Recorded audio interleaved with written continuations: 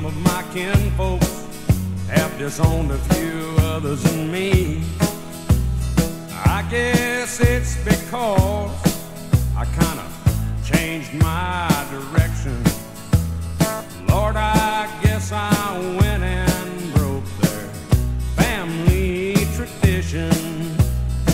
They get on me, want to know, Hank, why do you drink?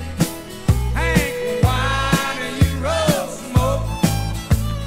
Why must you live out the songs that you wrote?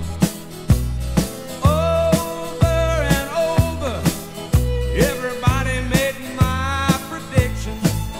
So if I get stoned, I'm just carrying on an old family tradition. I am very proud of my daddy's name, although his kind of music and mine ain't exactly the same. Stop and think it over. Put yourself in my position. If I get stoned and sing all